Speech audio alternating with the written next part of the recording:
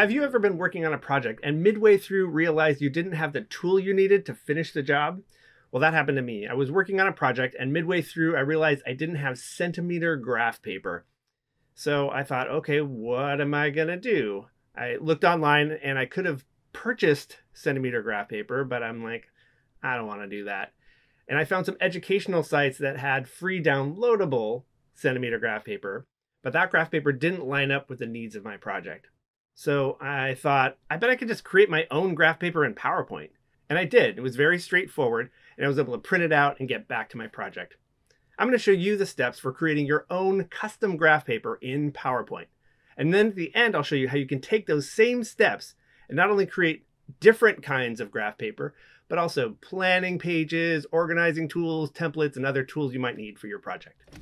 There are 3 steps for creating graph paper in PowerPoint. Number 1, we want to adjust the PowerPoint page size to match our paper size.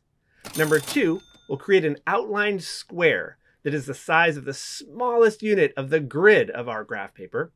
And number 3, we're going to copy and paste that square to fill the slide. To adjust the PowerPoint page size, we're going to go up to the ribbon and choose the Design tab. With the Design tab chosen, we'll go all the way to the right where it says Slide Size, and we're going to choose Custom Slide Size.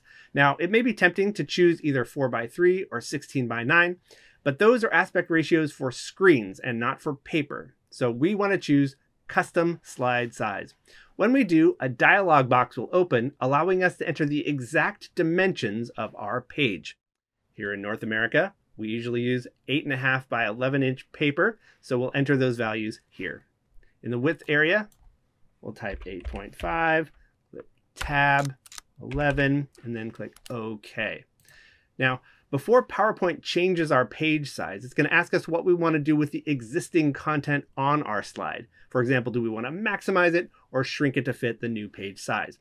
Now, for us, we don't have any content on our slide yet, so it doesn't matter which one we choose. So we could just say eeny, meeny, miny, maximize. And PowerPoint changes our page to match the new dimensions.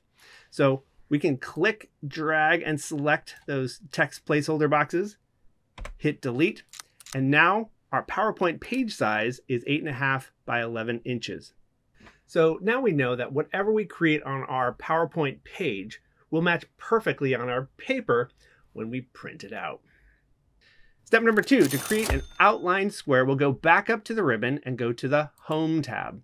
With the Home tab selected, we'll go to the Shape menu and choose the rectangle shape. Then on our page, we'll click and begin to drag out our shape.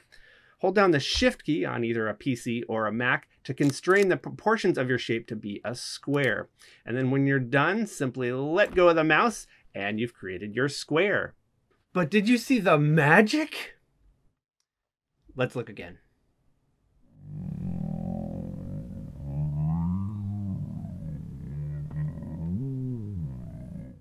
When we created our shape, a new tab appeared in the ribbon that wasn't there before.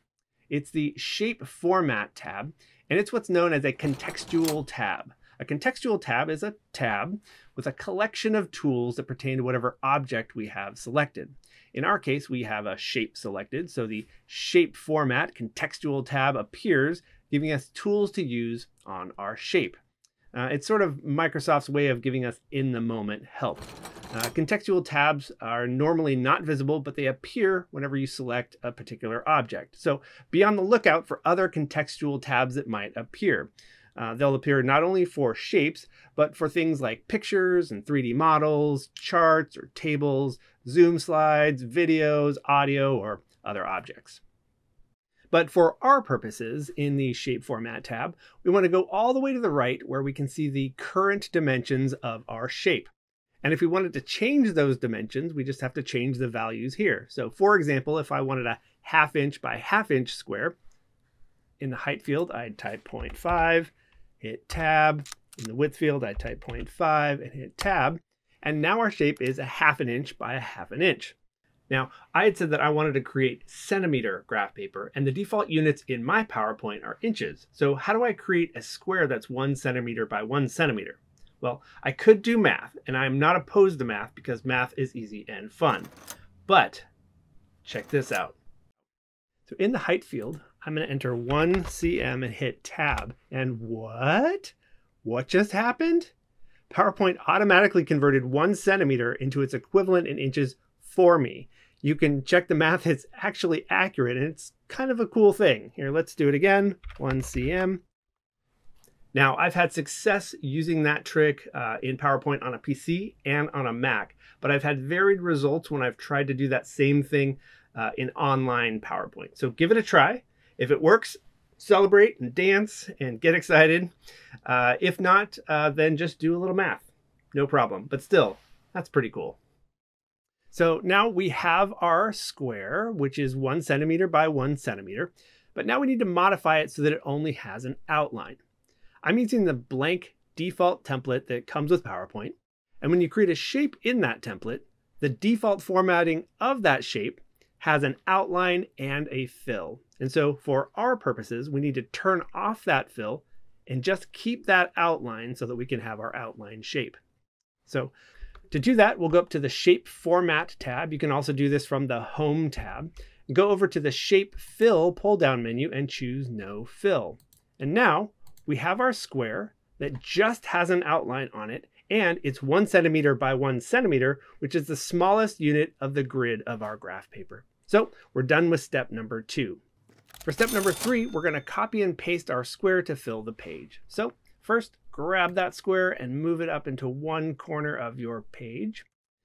And there's several ways to copy this square, but the one I prefer is to hold down the Control key on a PC or the Command key on a Mac and drag out a duplicate square right next to the original one. So if we hold down the Control key on a PC or Command key on a Mac, click and drag, we're going to create a duplicate square right next to the first one. So now we have our 2 squares, and we're going to continue that process across and down our slide to fill it with squares.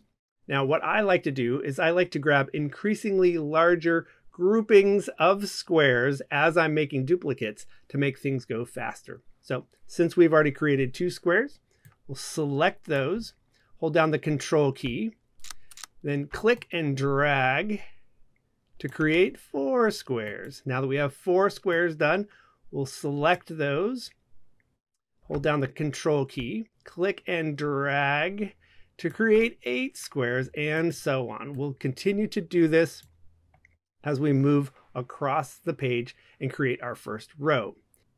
And then we'll select all the boxes in the first row, hold down the Control key, and click and drag to create a second row, and continue that down the page. And now we've copied and pasted the square to fill the slide. But there's one more step we need to do before we print our graph paper. Open up the PowerPoint Print dialog box. To do this, hit Control P on a PC or Command P on a Mac. And when you do that, look for a pull-down menu that says Full Page Slides. Click on that and look for a setting that says Scale to Fit Paper. Now, it might be checked in your version of PowerPoint, but we want to uncheck it because that's going to keep PowerPoint from stretching or squashing our graph paper. So when you print out your graph paper, those squares will be exactly 1 centimeter by 1 centimeter. So there you go.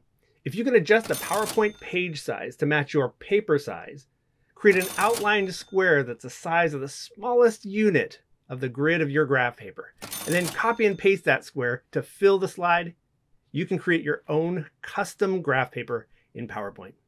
But that's not all. You can use these same techniques to create all kinds of tools. For example, instead of having a blue outline on your square, change that color to be whatever you want and make rainbow graph paper. Have a dark purple outline and have the fill be a light purple and make purple graph paper. I used that basic technique, added a few lines, and I created engineering graph paper. And you don't just have to use squares. For example, create a hexagon, copy and paste that on your slide, and you now have hex graph paper for all of your Dungeons and Dragons mapping needs. Or create a triangle that faces to the left and a triangle that faces to the right, put them together, copy and paste those, and you now have isometric graph paper. And you can also create things like blank calendars, planning pages, storyboard templates, and any tool that you need for your project. So get on out there, make some graph paper, and finish up your awesome project. Keep on clicking. PowerPoint Cowboy!